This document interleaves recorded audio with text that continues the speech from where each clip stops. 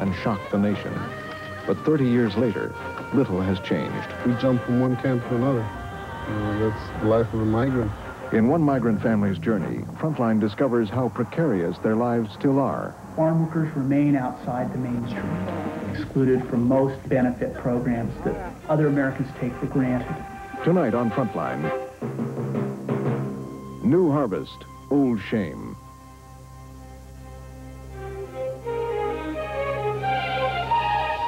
From the network of public television stations, a presentation of KCTS Seattle, WNET New York, WPBT Miami, WTVS Detroit, and WGBH Boston. This is Frontline with Judy Woodruff. Good evening. It was the night after Thanksgiving in 1960 when Edward R. Murrow told America its treatment of migrant farm workers was a harvest of shame. The impact of that CBS documentary was so powerful that over the years it has become a kind of historical marker to which we return periodically to measure our country's progress toward equity and justice for the least powerful among us. This year, Frontline decided to make that journey. Producer Hector Galan and correspondent Dave Marish spent 6 months traveling thousands of miles along the migrant trail, talking to the workers and the growers, the activists and government officials. Along the way, they discovered that in many ways, for migrant farm workers, time has stood still. We call their report, New Harvest, Old Shame.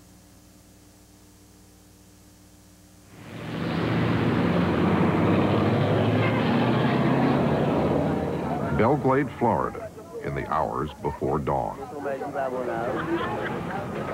Soon these workers will be shaking oranges out of trees, slashing sugarcane out of rows, picking the corn, beans, tomatoes that are the harvest of the Florida sun of 1990.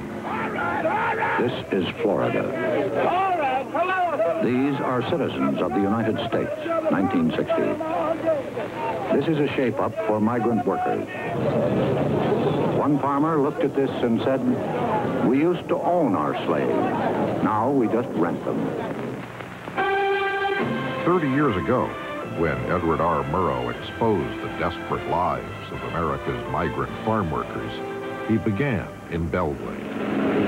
This is Belglade, Florida, where the exodus has its beginning every year. In 1960, the migrant farm workers who wintered in Belglade lived in shacks. Most of them were black Americans. Their pay was just a few dollars a day. Today, Belglade is a city of recent immigrants, mostly Haitians. They live surrounded by crack and AIDS. The estimated income for a farm worker family is less than $6,000 a year. And in 1990, the life expectancy for a migrant is still only 48 years. Growing up in a place like this would have to affect you. Building after building after building, 3 floors of just nothing but humanity packed into these places. I mean, it's just amazing. Farm worker advocate Jim Boone showed us through this block of single rooms that rent for $42 a week. You're not supposed to cook in this place, and you're packed in with everybody else. There's no air conditioning. I mean, the windows might open. They're supposed to open, and you get a bathroom that works probably, I'd say, 1 week out of the month, if that. And then this is the bathroom that's really not working. The stench in here is awful. Well, you can see that there's a reason for that. I don't think either of these toilets look to be functioning. It just doesn't seem right. This is 1990. Since Ed Murrow came here 30 years ago, new laws have decreed improved standards for farm worker housing and medical care, improved access to Social Security and unemployment benefits. The federal government today spends $500 million a year on farm workers. But standing here in the middle of Belglade, you have to wonder why all that money and legislation hasn't bought the better life migrants thought they were promised. From towns like this throughout Florida and throughout the South, the 2 to 3 millions move out on their annual migration, which ends in late November. In 1990, of America's estimated 4 million farm workers, 800,000 are still migrants. And in the spring, they follow the same trails north as they did 30 years ago. Up the road from California to Washington, from Texas to Ohio, and from Florida to the fields of Indiana.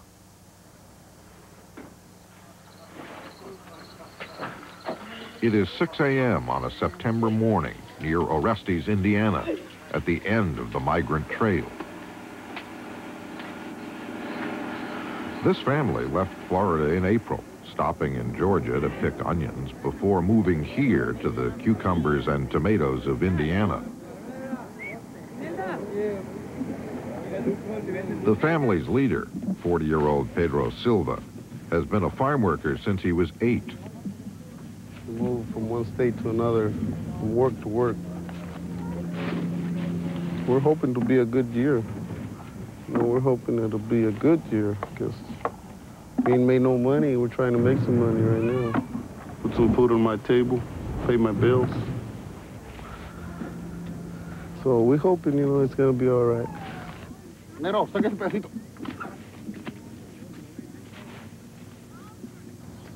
We are all here. My father is here. My mother is here, too. Back at camp, Pedro's wife, Reina, earns extra money cooking for other families. Now 40, her picking days are over. I work all day. Sometimes I get very tired. I only fill the buckets, and one of my sons or my husband will take them to the truck.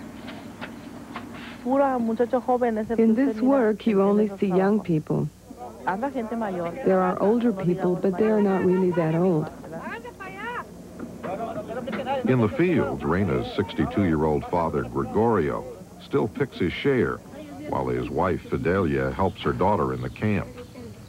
The grandparents have been migrant farm workers all their lives. They've been American citizens for years, but now face old age without the protection of a pension or health insurance. Field work is very hard, but because field work is all that we know, we have no choice.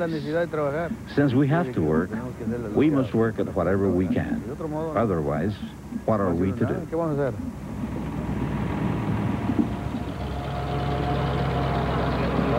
The family's 2 teenage sons are still learning farm work. This is 14-year-old Mario's first season, and he hates it. But his 17-year-old brother Nazario says he likes field work. Crew leader Lauro Garcia has hired Pedro's family for the last 3 seasons to pick the tomatoes on the 870 acres of Gary Reinert's Red Gold Farms. The only thing I can assure them that they do have a job. I do my best to make sure that they've traveled this distance and they're comfortable with their surroundings, and that they do have a capability of making money. And when they make money, I can make money. Red Gold Farms processes and ships its own produce around the U.S. Gary Reinert says his family-owned corporation is very profitable. It spends 40% of its revenue to harvest the crop, including $50,000 each season to maintain the migrant camp. Farm workers are paid 35 cents for each bucket of tomatoes they pick. Do you think that these workers are getting a fair share of the wealth of America's fields? I don't know if it's me to judge what is fair. All I can say that the migrant worker does a great job for us, and at this point in time, we could not do without the migrant worker. When the picking is done, the workers and farmers separate. The workers' camp is theirs alone, a place of simple bunkhouses provided rent-free by Red Gold Farms. The communal bathrooms are down the alley, and so are the shared laundry and kitchen sinks. In a single room divided by a bed live Pedro, Reina, Mario, and Nazario. Theirs is a world of cramped muscles and cramped quarters. Here, even privacy is shared. Day's end is time to count the tokens earned for each tomato bucket filled. 75 buckets apiece for Mario and Nazario, earning them each $25, an average day.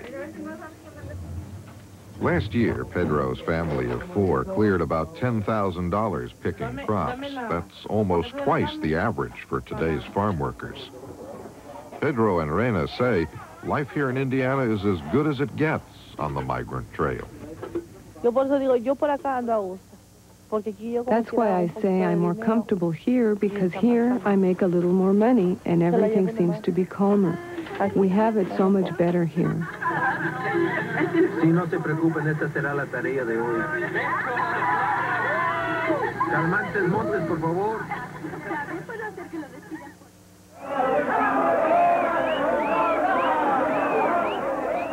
15 years ago in nearby Warren, Indiana, migrants took over a tomato processing plant for 11 days after they'd been refused promised jobs.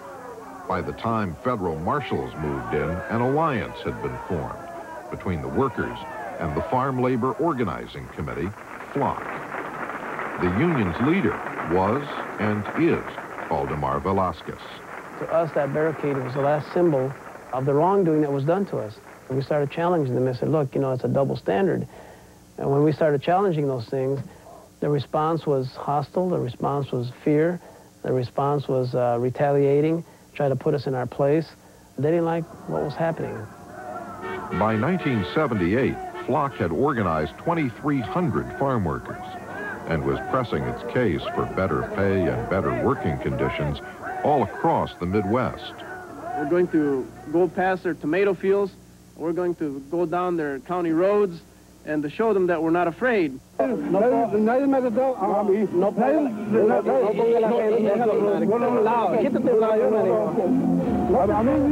want anything to do with them. Wally Wagner was one of hundreds of farmers who felt the union's pressure. A farmer is very independent. A farmer don't like anybody else telling him what to do nor when to do it.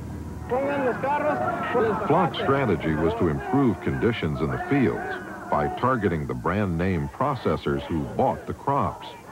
FLOC called a strike against Campbell's Soup and its tomato farmers and led a national consumer boycott against Campbell's products. In 1986, after 8 years of struggle, Campbell's and its farmers finally signed a contract with the union. We agreed to accept unionization. We not only agreed to accept it, we agreed to not try to eliminate it. And I had spent some time visiting in California, and I had seen from experience there the guy that got hurt with the union was the guy that tried to fight it. Aquí te le tengo un cheque por $328.71. Today, after every harvest, FLOC distributes bonus checks to its members, usually about $300, a share of the farmers' profits. The new contract also increased wages by 40% and for the first time gave the farm workers paid health insurance and their first paid holiday, Labor Day. They're beginning to know and understand that they're hardworking people, and that hardworking people deserve to get paid a fair day's pay for a fair day of work. And you can better the circumstance that your family's in, and that you do deserve to be in an equity situation with other workers in other industries. We've made a lot of headway here in the last couple of years, but prior to that, the changes weren't very great at all. I know a lot of people like to point to, well, there's better laws and better this and that, you know, but the bottom line is that we're still, the piece rate for the crops that we worked were still low. Certainly not anything that you could support a family on. The child labor, the presence of the young people helping the older people in the family is a constant presence in the industry. The labor camps, you know, the typical one-room, two-room shanties have prevailed over the years. These are some of the things we're trying to address now and working jointly with the companies and the growers. But throughout the years, you know, that's been the standard situation, and the changes have not been very great. People don't like changes, and people don't like to have their the way they're used to doing things changed. But it's got to come. It's got to happen.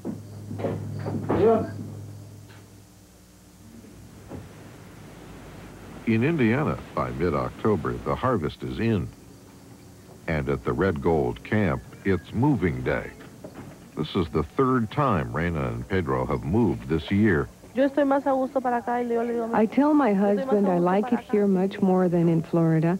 In Florida, we have nothing. No one has anything.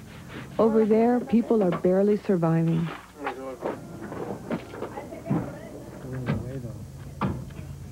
We don't get to carry a lot of stuff when we move from one place to another. We got to keep all our stuff together and keep it down to a size where we can carry it. We got to be able to do everything, you know, cook. We got a small stove, you know, where we can cook in there. We got a bed, got a clothing, you know, we got everything in there.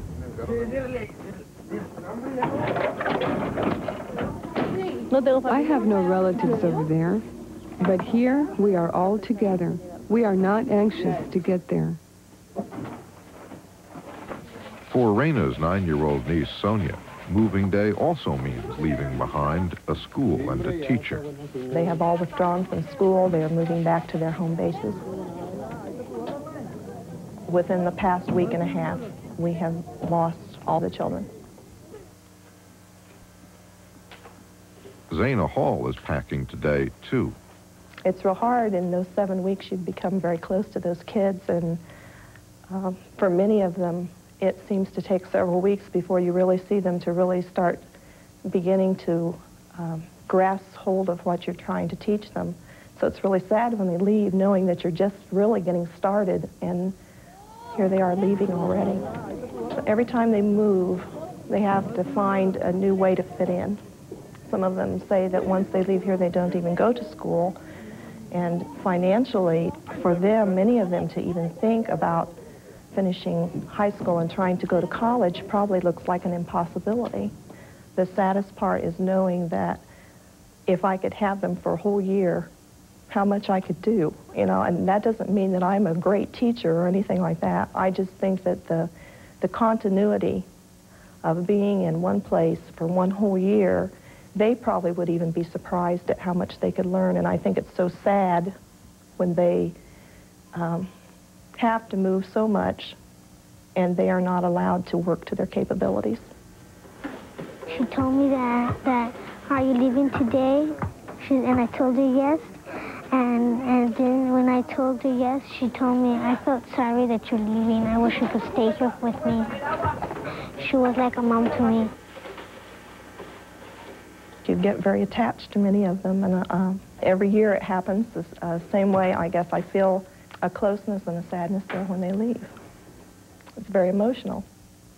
Mm-hmm.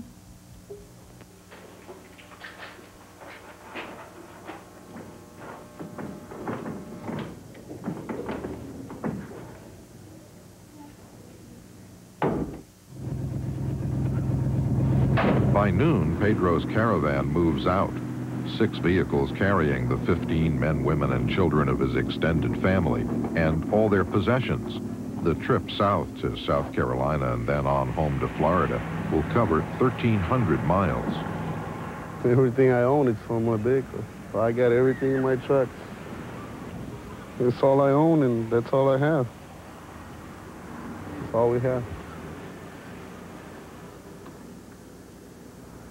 Due to the extensive rain, our yields were cut basically in half. And when our yields are down, I'm not making any money, and they aren't either. For Pedro's family, the poor harvest means that they're heading south with only $1,400 for their 6 weeks of work. That's less than half what they made in Indiana last summer.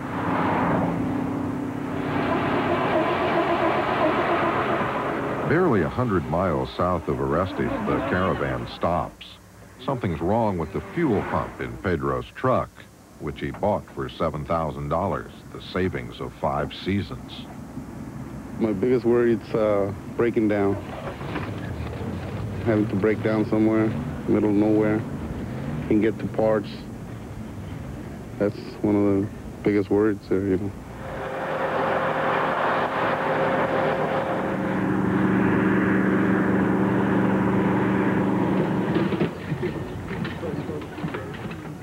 Soon it's lunchtime.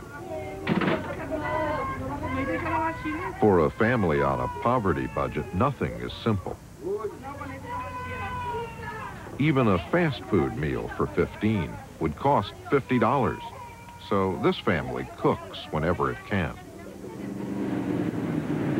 South Carolina is more than 600 miles down the road. It's 1,200 to South Florida. Minutes later, another stop. It's the brakes this time, and another 3-hour delay.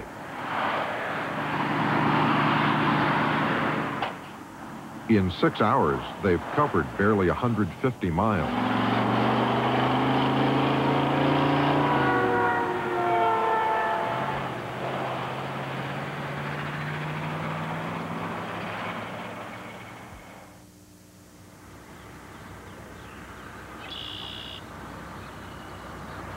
When morning arrives on the second day of the journey, the family is barely over the Kentucky line. So far, gasoline and food have drained $150 from their earnings, and South Carolina is still 500 miles away. They're behind schedule, and so by 7 o'clock on this Sunday morning, after a cold breakfast, they're moving again. 11 a.m. It's the truck again. This time, it's more serious. The engine has seized up. There's more to worry about than lost time. The truck is the centerpiece of Pedro's plans for the future. When he's able to afford one more vehicle, a bus, he'll have enough transportation to become a crew leader. And that could double his family's income.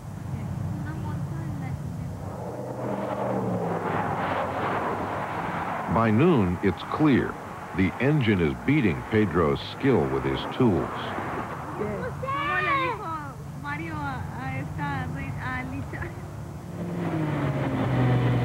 Finally, Pedro gives in and calls a tow truck. Been working 5 years just to have this truck, you know, and that's where I make my money, how it gets me to work, you know. It's my everything. The bill for the tow is $35.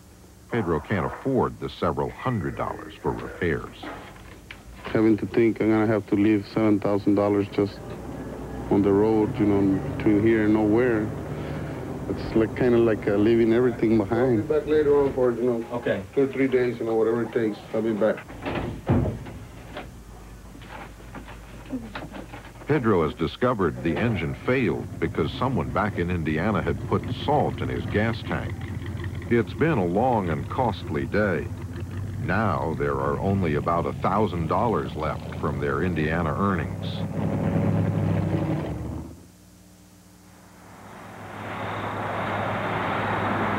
As the family sleeps, Reina's father keeps watch.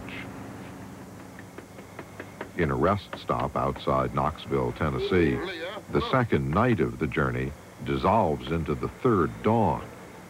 South Carolina is less than 300 miles away. Clear, under a cloudy sky, the humidity 97%, wind from the east at 7, the barometer rising from 3011. And at 7:38, the temperature on Peachtree Street is 65. I'm meteorologist Kurt Mellish of the AM 750 WSB Weather Center. This morning's top stories, Late morning, more trouble. One of the cars has overheated. And there's worse news. The family had planned to stop over in Charleston for 3 weeks to pick tomatoes. But last week, Hurricane Hugo roared through South Carolina, and now there are no crops to pick. The $1,000 in potential earnings have also vanished. Late afternoon of the third day. Pedro's 4-year-old nephew, Jose, is feeling sick. He'd been hospitalized just 2 weeks ago in Indiana. We don't ever know what's going to happen, so, but it's tough for kids.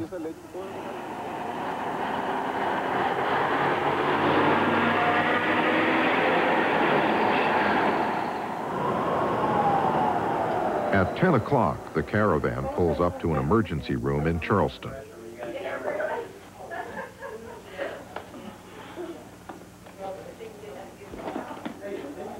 I think it's his throat. He has throat infection on it. He has lymph nodes here, and his throat is real red. The back of his throat is real red. Even his ears are being affected. Okay. How long are you going to be in the Charleston area? Huh? How long are you going to be in Charleston? I'm going to pass on me. I'm going to pass on me. And Pat, tomorrow? You here tomorrow? Yeah, tonight. Tomorrow? Leaving tonight? Okay, and where are you going from here? To Florida. To Florida. Okay, well, you can check with the doctor in Florida if he's not better in a day or two. If he gets worse. Are you driving tonight, all night? Maybe. Maybe. Gosh, you really are transient. Okay, I'm going to give him some medicine. Start him on it tonight. Give him 1 dose tonight, and then tomorrow 3 times a day. The family has no medical insurance. The emergency room and penicillin cost $48.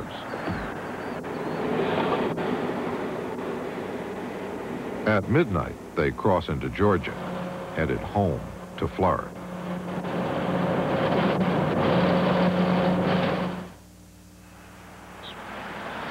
The morning of the 4th day, near the Georgia border. Most rest stops like this one forbid overnight camping, so the family always pulls in after midnight to avoid any trouble. 3 days of gas, food, and emergencies have now shrunk their Indiana earnings to about $800.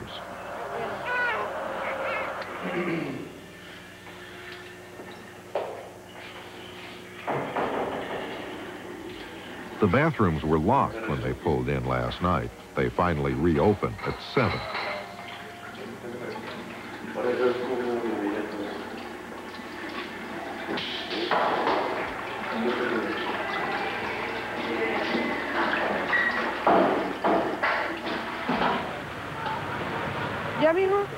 There's some good news this morning.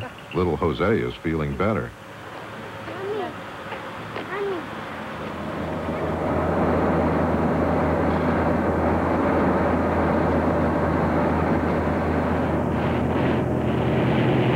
Now it is November. The last of the laborers, in trucks, buses, and cars, approach the southern states to start the cycle all over again.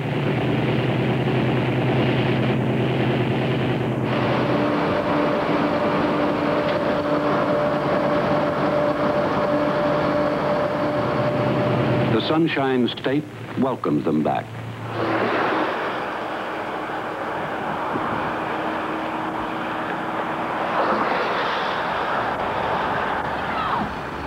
"30 miles south of Miami is the Everglades migrant camp the family calls its home base. The 400 trailers here date from World War II. At the peak of the season, this camp will be overflowing with 8,000 people. Pedro remembers the bad plumbing and some bad neighbors. He's not thrilled to be back. Sonia is thrilled, though, to see her father again. Jose Martinez, married to Reina's younger sister, had stayed behind to work the summer here. He and Jose Jr. share their first hug since April.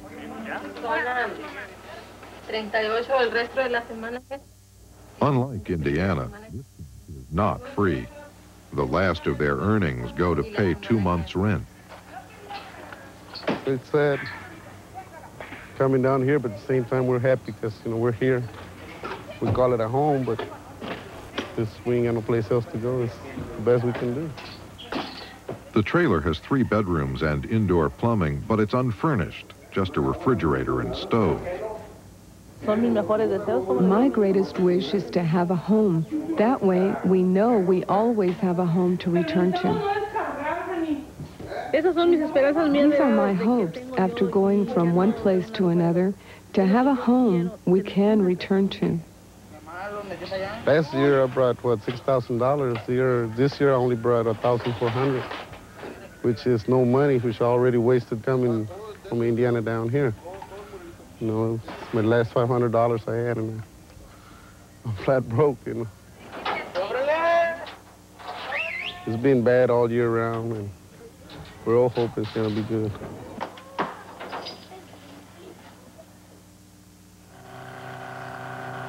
This year in South Florida, the crops ripened late and fewer fields were planted as Miami developers bought up more and more farmland. 6 weeks later, Pedro had still found no work in the fields. It's looking bad. I mean, places where they used to plant a lot of tomatoes, you know, 400, 500 acres of tomatoes, they're going to be planted this year. Pedro was able to fix his big red truck, but it was expensive. He had to borrow to cover the $1,200 for another engine and the trip back to Kentucky. And now, with no work in the fields, Pedro is scavenging for scrap metal. Cast iron, it's $4 every 100 pounds. Transmissions are worth $2.40 per pound. People just kind of, they don't need it no more, you know, it's old junk. They just throw it out there or they just pile it up somewhere, you know. So we have to go and dig it out, you know, get it out, sell it. You can only run it so much, you know, to run out. Then you have to find something else to keep going for a while. There's another reason Pedro's having trouble finding work: competition. In Florida, there are an estimated 3 farm workers for every available job, and increasingly American farm workers are losing out. We used to use nothing but black Americans. And then the black American disappear. Crew leader Maggie Martinez has hired generations of farm workers in South Florida.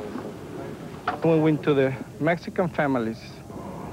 Then the Mexican families started disappearing. And then the Salvadorians came along, and we used Salvadorians for a long time. And then now we got Guatemalas and a lot of Haitian people. 90 miles north of Miami, about 5,000 Guatemalans have settled in recent months, fleeing the violence and poverty in their country. Almost all are illegal immigrants. Almost all are trying to become farm workers. Guatemalans don't care how hard the work is. What they care about is making a living, feeding their families, and sending money home to Guatemala. Many of the people here are illegal. When they hear that someone is hiring illegals, they run and crowd around for those jobs. That's why many of us don't work every day. Are the Guatemalans as a group resented? Is there any kind of hostility towards? Yes. Some of them feel that they are resented because they don't belong here. And I've heard a lot of them say, well, that they do get mistreated because the people figure they're from another country. Why should we be taking them in? Especially they hurt the black people real bad. And that's why you got there's a lot of black people around here in Indian town that need a job. And when they go and get one, you got all these damn Guatemalans over there when you got them up. They get these Guatemalans to go out there and do that work for real dirt cheap. It's a good thing, it's a bad thing, because I know they got to eat, but also the other fellow man got to eat too. That was over here first. I work hard, and let's say they give you a job that you can't do, and I can. I suppose you will be envious of me, or something like that. Workers are scrambling for whatever work's available, and they view as the enemy not the employer who won't pay them a decent wage, but the group that is coming in and is perceived as taking their job away. Greg Schell, a lawyer for Florida Rural Legal Services, has worked with farm workers for 10 years. Undocumented aliens continue to flow into Florida and other agricultural states and has continued to provide that oversupply of labor, which gives the farmer exactly what he wants, a workforce he can guarantee will work for the price he's willing to offer. Almost all Guatemalan field hands are undocumented aliens. Today in Florida, an estimated 25% of farm workers are illegal immigrants. This despite the immigration reforms passed by Congress in 1986 that made it illegal for farmers to employ undocumented workers. The idea of immigration reform was one of the cornerstones was we were going to legalize people here, and from here henceforth seal the borders, hermetically or otherwise, to ensure that there would not be this constant influx of foreign workers. Gene McNeary, the newly appointed head of the Immigration and Naturalization Service, is responsible for enforcing the Immigration Reform Act, called IRCA. The numbers of people coming across the border clearly have reduced. The numbers of apprehensions have been cut in half, which is one of those nebulous statistics, but it's a clear indication that that IRCA and the employer sanctions has had an impact, has had an effect in taking away the magnet that attracted people to come into the country for jobs. All the figures show that the illegal immigration, while it initially dipped after the passage of the law, is back higher than it ever was. And as always, these workers often congregate in agriculture, where very few questions are asked about you when you go to apply for the job, so long as you can pick the fruit or the vegetables. According to the Center for Immigration Studies in Washington, the results of immigration reform were mixed in the first 2 years. But today, the flow of undocumented workers into American agriculture is as great or greater than before the law. In Florida, where there are literally thousands of unregistered workers, many of them taking jobs away from competitors in the field, is there going to be more enforcement in Florida now? I don't agree with your premise in that regard. I think that, first of all, those people, statistics show that even the illegals who get a job illegally add to the economy and create more jobs. It's a strange phenomenon, and I'm not sure that every craftsman out there believes that, but that's what the statistics show. It's killing us. They're running us out of there. But those Guatemalans, they kind of say, hey, you know, if you pay him $3.35 an hour, you can pay me $3 an hour, you know. I'll take $3 an hour, or I'll take $2.95 an hour. It don't matter. Guatemalans, they don't care, really. There's an unlimited supply of workers in the third world that'll work for anything above starvation. They're in what we call next best opportunity wage is nearly zero. Professor Marshall Barry of Florida International University has completed a 10-year study of Florida's agricultural economy. Large numbers of undocumented people continue to come into Florida every day. Employers will lower the wages, and then if you refuse to accept those wages, they'll hire a man who's hungry or someone who's desperate to work. It's unlimited. The labor's unlimited. We're at a big disadvantage. Jack Campbell's family farmed in Florida for generations.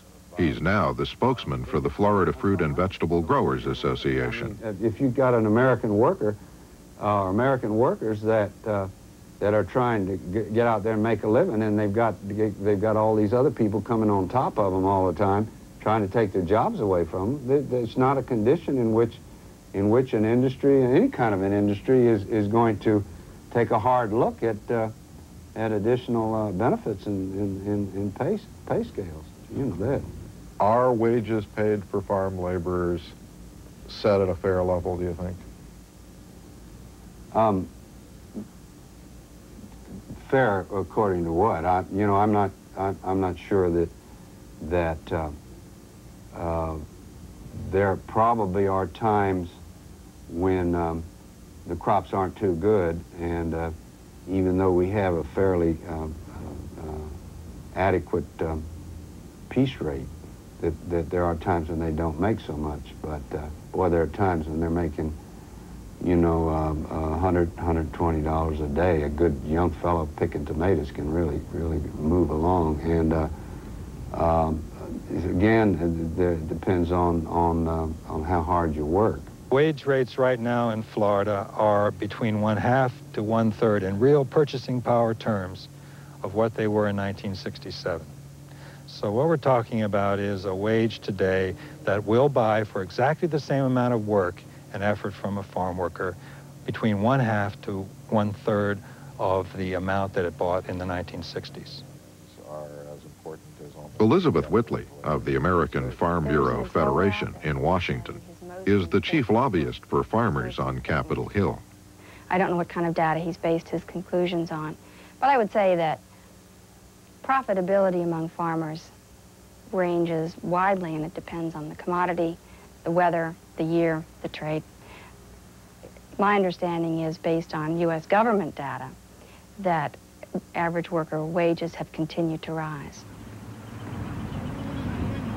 But, says Professor Barry, factor in inflation, and the rise in farm worker wages disappears and becomes a net loss, especially compared to wages for other kinds of unskilled labor. What is strange to agriculture and unique to agriculture is this falling real wage and the falling proportionate income that farm workers earn in relation to their employers. That is really quite unique. Farms that use large numbers of migrant workers to harvest the crops are not run by mom and pop anymore. They're run by corporations. Even to the extent they're family-owned, they're run as businesses.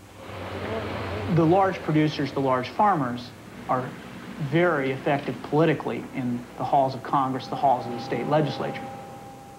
Farm workers have no lobby. Farm workers are not anyone's constituency in Congress. The farmers, the processors, have been unwilling to improve conditions and wages to make it so that workers can earn a decent living. In January, President George Bush came to Florida to address the American Farm Bureau's annual convention and to salute farmers' economic progress. Surpluses have declined dramatically, and most of our good land has been brought back into production. Net farm income reached a record level last year, and the share of income that came from market sales continued to grow. Agriculture in Florida is big and politically powerful, a multi-billion-dollar business that vies with tourism as the state's #1 industry. Over the years, Florida has enacted several laws protecting farm workers, but their advocates claim lobbying by the growers has reduced their effectiveness. Florida is still a right-to-work state, and farm workers are the only workers still not protected by the National Labor Relations Act when they try to organize. Of Florida's 200,000 farm workers, only 900 are protected by a union contract.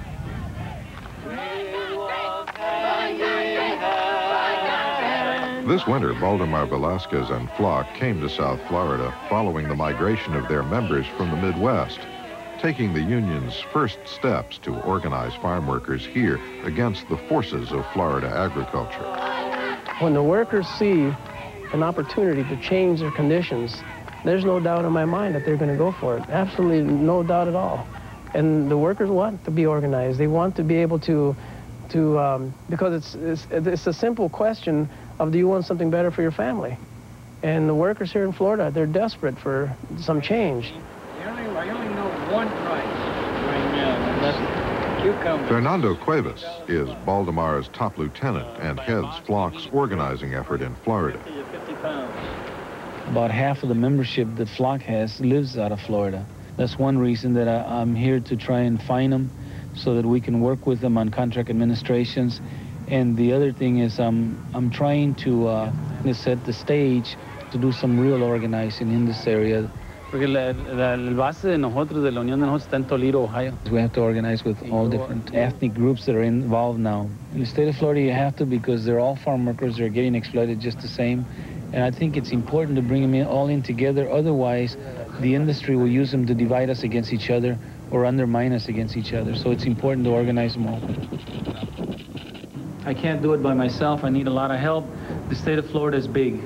And that's where I'm hoping that today we can get some. At a meeting with leaders from several community organizations supporting farm workers, Fernando found mostly skepticism.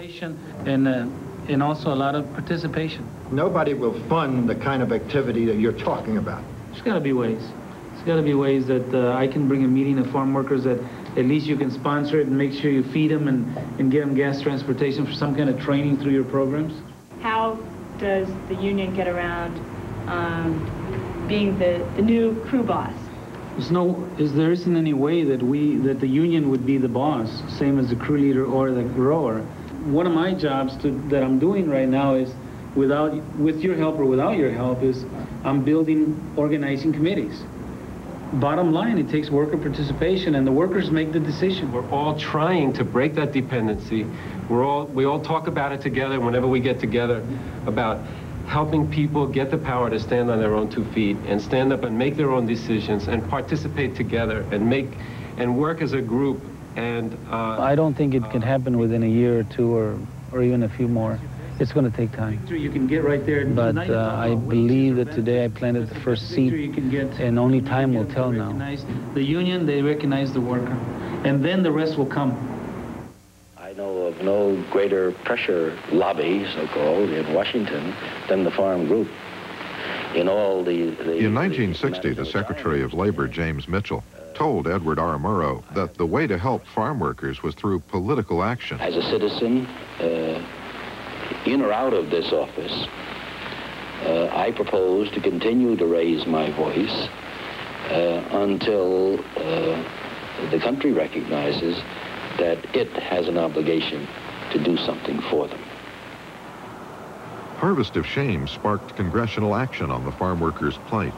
Over the years, there have been bills giving farm workers the minimum wage, safe transportation, and improved housing, and laws aimed at protecting them against discrimination, abusive employment practices, and pesticides. 12 major pieces of legislation since the early 60s. California Congressman Howard Berman has been an advocate for farm workers for nearly 20 years. The progress he sees has been slow and grudging. Historically, I think it's important to mention, farm workers have always been the last American workers to ever get any of the benefits. They were exempted from minimum wage for years. They never had workers' compensation. They were the last to be covered by unemployment insurance. It was only a couple of years ago that we even required that they have toilets in the fields for the farm workers. At the Department of Labor, which must implement most farm worker legislation, Assistant Secretary Bill Brooks says enforcement is his top priority. I participated in 3 unannounced investigations in housing, and what I found in 2 of those situations were deplorable and, in my judgment, unacceptable for any American. We have laws that are on the books, and that for those people who are abiding by the laws, they're fine, and those that aren't, if we find you, we're going to firmly, fairly enforce those laws. According to recent statements by the department, they have the equivalent of 43 full-time persons nationwide to enforce farm worker protective laws, not even enough for 1 person in each state. In a state like Florida, they could use 43 in Florida alone and not start to deal with all the problems. They play at the edges of these laws. They enforce certain kinds of paperwork requirements to some extent, but on the real substantive protections that deal with wages, that deal with fundamental economic questions, the Department of Labor is terribly negligent, fearful of the clout of the agricultural industry. Last winter in Tampa, Florida, the Department of Labor itself became the target of a protest led by Flock, opposing a federal program called H-2A, which allows some farmers to import foreign workers. No, H-2A. Do not give our jobs away. We don't need H-2As. We just need a better wage for the workers we already have here in this country, and especially in this state. Oh, well, no, H-2A. American agriculture was terrified of immigration reform, and they were afraid that they would lose their historic oversupply of labor. That would force them to do what every other American employer has to do when they have trouble finding workers: raise wages and improve working conditions. So built into the immigration package were a number of provisions to allow growers to keep supplementing that workforce from abroad. One was an expanded and streamlined temporary foreign worker program, the so-called H-2A program. Our contention is, and Congress believed us and endorsed the concept when they included it in the Immigration Reform and Control Act, that if a grower could demonstrate he couldn't find Americans who were ready, willing, able, and available at time and place of need to perform the work, then a grower could bring in foreign workers. We're totally against the H-2A. We do not want foreign workers to come and take our jobs of our people. Cuevas was protesting an application to import 900 workers from Mexico to pick oranges for Oakley Farms. Oakley said it could find no American pickers who would accept 65 cents a box, a rate approved by the Department of Labor. The Labor Department hardly ever gets involved in recruiting workers. The only time they get involved in recruiting farm workers is when a bad company like Oakley cannot keep workers available because they pay so cheap. They say there are no domestic workers to do the jobs, and that's simply not the case. There are at least 2 or 3 workers for each available agricultural job in the state of Florida. As the picketers marched outside the hotel where the Department of Labor was holding a national conference, reporters moved inside to confront labor officials with the farm workers' complaints. I think it's important that we understand very clearly the purpose of the H-2A law that Congress passed. And that purpose is when we cannot find American workers to go and harvest the crops. The crops would rot in the fields. There's no reason in the world why any more additional labor should come into a sector where real wages have fallen over the last 20 to 30 years. I mean, that's a sign that there's an excess supply of workers. What we wanted to make sure of under H-2A is that when we bring in alien workers, that we set those minimum wage rates so that it does not depress the wages that American workers are paying. Once the government sets the wage at, say, 65 cents a box in citrus like they did recently, which is 1/2 of the real purchasing power of 1967, our government says, well, Americans, if you want the job, work for 1/2 of what you made in 1967, right? And if you don't, we'll bring in people from the third world. Americans who show up and say, I like to work, but I need to work for 85 cents or I need to work for 95 cents, it's just as if they never showed up under the way the immigration law is being implemented. You want to be able to talk with each other. Eventually, DOL officials allowed a group of protesters, including Flock's Fernando Cuevas, inside to hear their complaints. Is this a publicly funded meeting? No, sir. This is a federal government meeting. But that's publicly funded. Sir, please. Although the meeting was officially closed to journalists, Frontline was able to record the debate. Oakley has applied again for another 942 workers. That's, you know, in my words, that's bullshit to even receive such an application. I'm sorry. You know, I might want it different, you might want it different. That's the way the law is. We know. We also know another thing. If we go to a farmer that's a cheap paying farmer or abuses of our labor, we want to stay away from that farmer. Now, that farmer is going to be short of labor, I guarantee you. But it isn't because there's no workers in this country. The 3-hour meeting was inconclusive, but a few weeks later, Oakley Farms withdrew its application. Oakley officials would not talk to Frontline, but told the Labor Department it was bad weather, not union pressure, that led them to cancel their request for foreign workers. Cesar Chavez taught us that real well in this movement. You see, the opposition is going to have power and they're going to have money, and that power is fueled by money. And so they're going to have to invest their money to fight us. And as Cesar puts it, it's our time against their money. And as long as we continue to do it, we're going to win, because there's a lot more time than there is money. This year in Florida, there was a freeze, killing oranges, lemons, squash, and beans. It had happened before. This year in Florida, there was a freeze, killing beans, tomatoes, celery, corn. Its byproduct was a bread line. Migratory farm workers are not eligible for unemployment insurance.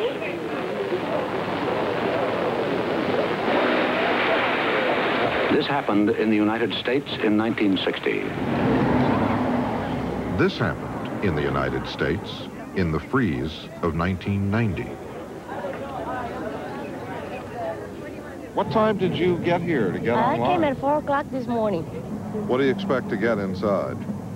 Help. Any kind of help I can. Did you have any savings before the freeze? No. We don't got any savings.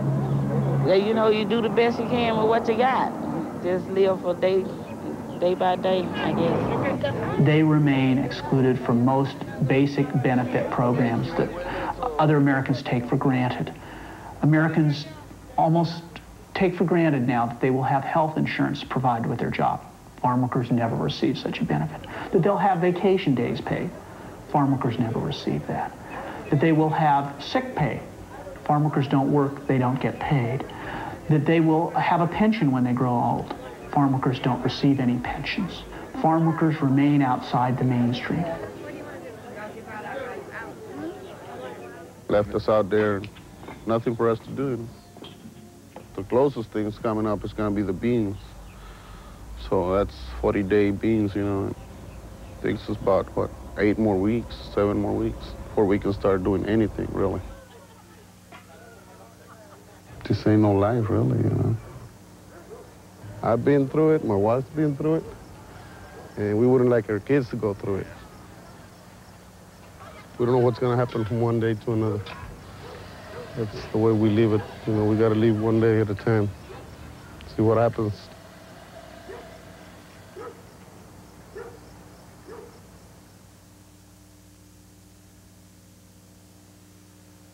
For Pedro Silva's family, the entire winter in Florida was a disappointment. They were able to pick beans, but the crop was so poor they each made only about $5 a day. Now the Silvas are back on the migrant trail again, in Georgia for the onion harvest. They are hoping this will be a better year. I'm Judy Woodruff. Good night.